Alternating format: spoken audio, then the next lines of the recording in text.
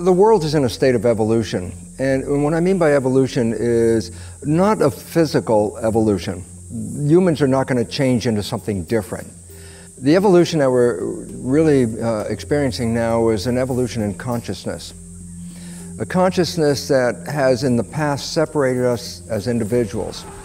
A consciousness that has been programmed with a belief that life is a struggle and that we're out here to survive. We have to be in competition with each other and undercut and undermine. And we were acting as individuals, looking for our own individual power.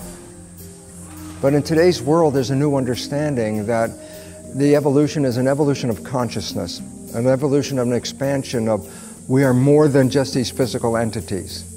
That there is an energy involved. In Newtonian physics, the conventional ones that most people have learned, atoms are physical particles, like little granules.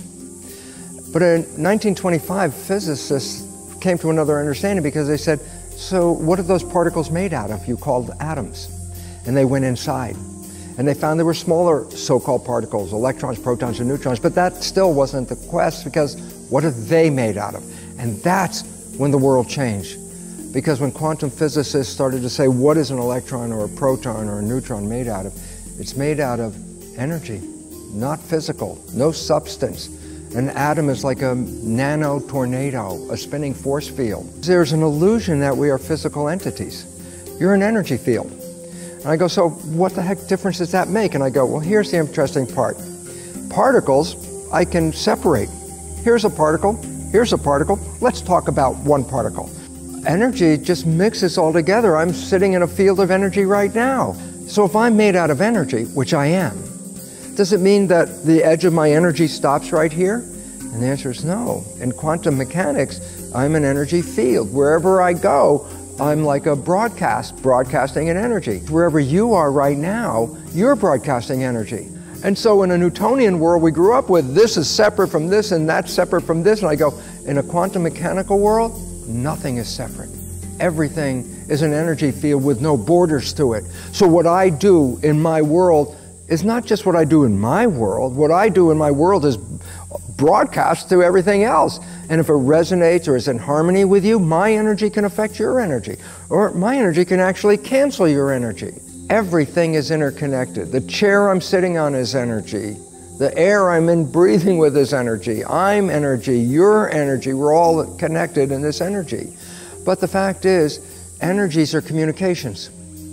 And we vibrate and broadcast just like a radio. We're broadcasting who we are out into the field, and we alter what's going on. It is beyond language. It's a communication. It has nothing to do with words. It's an energy that's available if you just want to feel it. And I think that's the big issue. Feelings. Because feelings are telling you, you feel good? Yes, I'm having more energy. You feel bad? You feel weak? I'm having less energy. And I say, why is it relevant? It's more powerful than words. Energy can tell me, am I with people that are supporting me because I feel good around them? Or do I have a little quasi feeling of this, it doesn't feel right to me? So we have a new world that we're coming into, and it's based on the energy. And if you can read energy, you are being guided. If you can't read energy, you don't know what's going to happen next. If you follow the words, that's where we have been sold a bill of goods, where people say, yeah, these are good words, what do you think?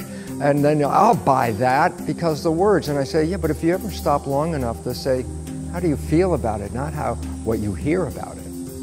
It empowers you beyond anything in the world. So the wake-up call now is, yeah, listen to people, fine, but feel it, people. Feel where you are. Feel, is this what I want to do? Do I want to do this or I want to do that? I say, you can ask your head and rationalize anything. But I say, don't ask the question of your head. Ask the question of your heart. Your heart is the monitor of the vibration. Your heart will give you an answer more accurate about anything in your world than your rational thinking will.